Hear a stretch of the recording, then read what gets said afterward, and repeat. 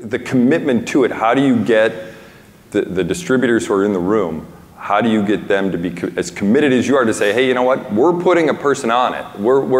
And this is where we see it going. Where do you see it going 10 years from now, as we talked about Amazon? You know, what's the long-term plan to say we're going to be competitive with those guys, or we're going to be competitive with what the basic needs of our customers are? I mean, where does this go from here, and what's the strategic plan from those who are above you, who have already put you in this position? Where does it go from here? Yeah, it really starts at the top. You can have all the e-commerce ideas you want from the marketing department, but if your executives are not the one putting it in your strategic plan, my position was created because of that. You need that buy-in from the top down. You need it to the regionals. If you have regionals, you need it to the branch managers. The branch managers need to be pushing it to their associates. This is not something that just happens on its own. You can advertise to your customers all you want, but your salespeople need to understand the focus, and that focus needs to come from the top. They have a million things coming at them every day, and it takes the managers to fine-tune what is most important, and what is most important to Springfield Electric is e-commerce. So what's been the feedback? I don't call it the pushback, but what's been the feedback from the salespeople and the branch managers who say, by the way, this is where e-commerce is going? And a lot of those sales guys are like, we've been doing it this way for a lot of, and I feel pretty good about it. You're laughing, Della, we know. And I'm pretty good at it, so why are we doing this? What kind of feedback are you getting from them in terms of the direction that you're going? The big stumbling block in the beginning was getting the inside salespeople to realize you're not stealing commissions from them. A lot of them thought, oh, well, if my business is coming through the web, then I'm going to lose out on all that commissions. So proving to them that you're having their customers do their work for them and still getting paid for it, that was a big piece. And that frees them up to place more orders for other customers, so they can basically be doing two things at the same time. Mm-hmm. And that was a big piece. And now that we have our mobile app, where we can have the salespeople using it in the field themselves, they no longer get out their laptops and open up our ERP system. They can do it right from their smartphone. They can see availability. They can even send it straight to the warehouse to be picked right from their phone. They don't have to. It just makes their life so much easier. And once they realize that, the what's in it for me from the salesperson, the system has just blown up. So that's a key piece. Right. So Howie, all this has to get populated with something. That's where you kind of come into play.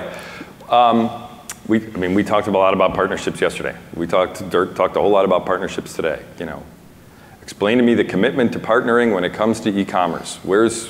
What needs to get done? What needs to make you feel good while you're making your supply chain partners feeling good at the same time? So the first commitment we had was content. Content is king in the world of digital business and e-commerce. And so we invested within our organization to work on getting distributors commercial data, attribute data, images, spec sheets, all those critical things, and I'm calling them base data, because that's the bare minimum you need to even get into the game, right? Then you've got to ask for enhanced content to start winning in the eyes of your customers.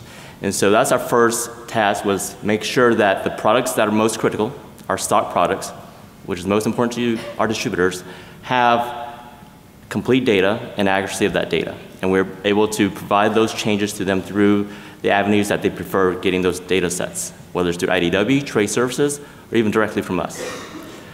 Now we're working on other content elements, such as 3D imaging, videos, other digital assets that's going to help tell the story of our products, the features, benefits, how much time savings it's going to provide to our customers and to your customers. Mm-hmm. And that's our priority now. In the past, we didn't have investments around this type of data. Our management, initially, we had to build a business case, and the business case continued to show no incremental sales from this effort. So we finally came to a realization, this is cost of doing business, and we've got built it into our balance sheets and our budget every year. Initially, they wanted a 2-year budget to get caught up. And I tried to explain to them, data is like your garden, right? It's not something you can just do one season and leave it alone. You've got to continue going back, enhance it, modify it, optimize it. And so now we've got continuously investing in our systems, our people, and enhancing our data sets year over year. So Really quickly explain the commitment. How many people do you have working on data? How many hours a year are they, what kind of feedback are you getting from your distributor partners that says, hey, you know what, you're right, we're going to do this better? How are you committed to providing the data that fills these websites? So we've got a data management team that takes care of our ERP systems. And their main focus is to make sure that transactionally the data is sound. We've got data quality metrics in there to measure and make sure that the data is going to all of our systems and to your systems. And then we've got another team that's working on the data architecture. So the system side and also the data flow side, that's our current focus today. In terms of commitment, I'm actually developing a content roadmap for our organization that has strategically where do we need to go. How do we create the best content mix based on the needs of our customers? We've got limited resources, like you guys do, right? We've got limited capital to invest. So how do we best put our people and our investment in the best areas? And that's really where we need help from our partners. You guys need to tell us where do we need to focus in on. We can't go out and create all this nice content for every single SKU. For one thing, it may not add value to that particular product set. We need feedback in terms of what's working, what's not working, and then we will prioritize internally and focus on things that really matters to our customers.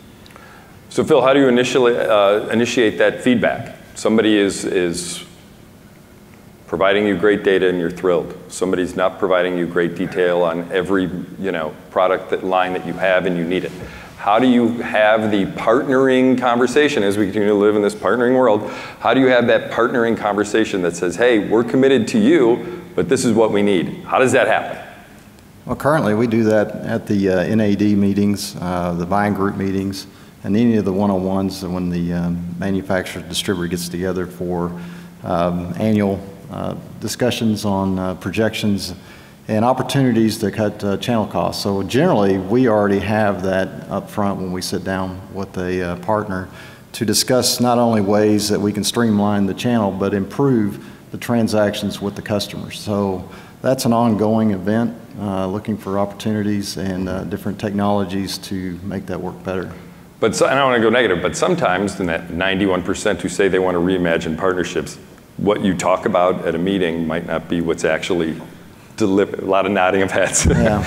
Isn't actually what's delivered. So how do you get over that hump, that difficult period to make sure that you're getting what you need and that they understand what the needs are?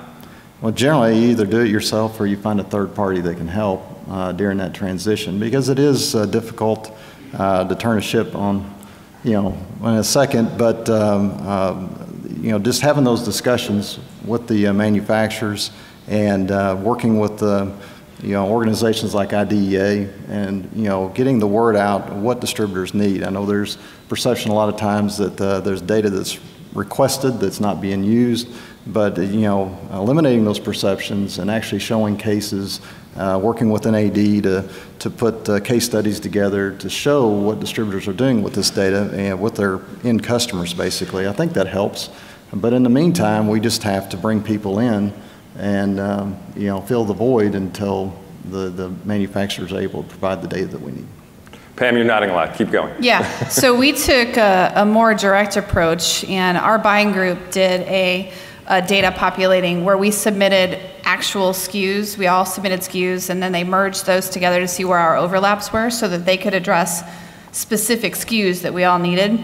Now that that's done for us, now I've taken that data and analyzed it and come up with the items that did not make the program. And I've pulled those SKUs out, and I'm submitting those SKUs directly to the manufacturer and the data warehouses to help.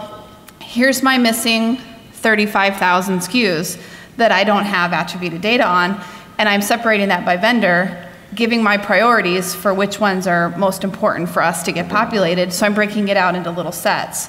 But I'm going back to the manufacturer, I'm going back to the warehouses and saying, here's where I need help, how can you help? I need your help, how can you help me?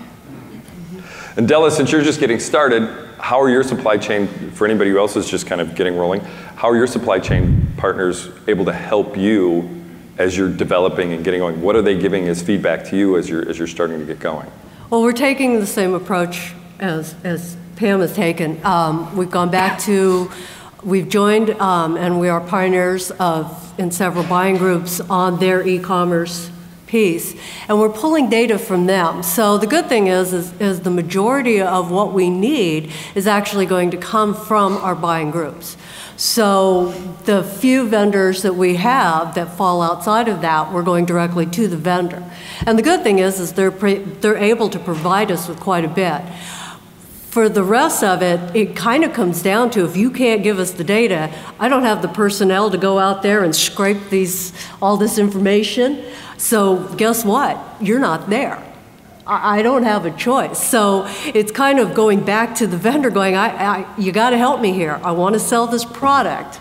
I want you out on my site, but I got to have something.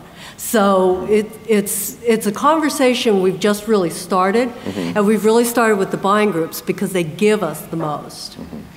So Howie, I'm going to ask one question, but then a nice follow-up to it. So how do you respond to when your supply chain partners come to you and say, I don't have the data, I don't have what I need? How quickly can you respond to getting one specific supply chain partner what they need? How committed are you to it?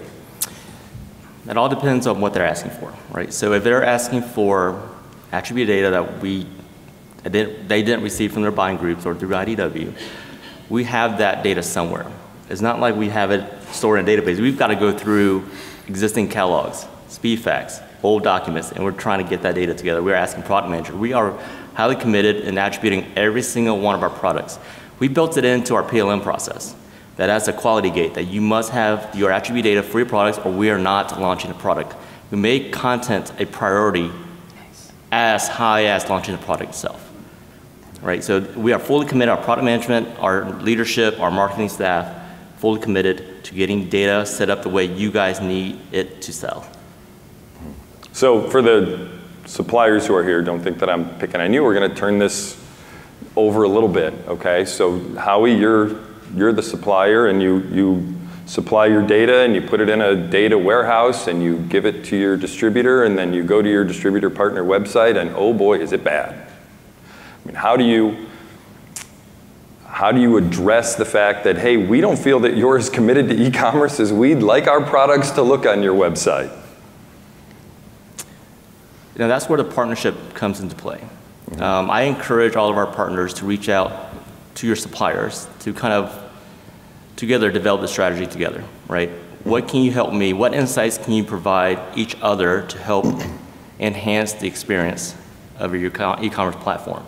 It goes both ways. We've got an e-commerce platform that our customers uses to buy products from us as well. We solicit their feedback all the time. How can we improve? We're about to embark on our next generation of our e-business platform. And we spend about 18 months interviewing, talking to our channel partners and getting their feedback, developing personas, how to best structure the pages, give you guys the best experience, the personalization aspects of it. I encourage you guys to reach out to us and do the same thing. When you guys are in the mix developing your strategy for your websites, your digital content, your go-to-market content in terms of your apps, talk to us. Engage us, and we can give you guys feedback from our experience with what works and what doesn't work. And what has worked in certain areas and certain situations may not work in all situations as well.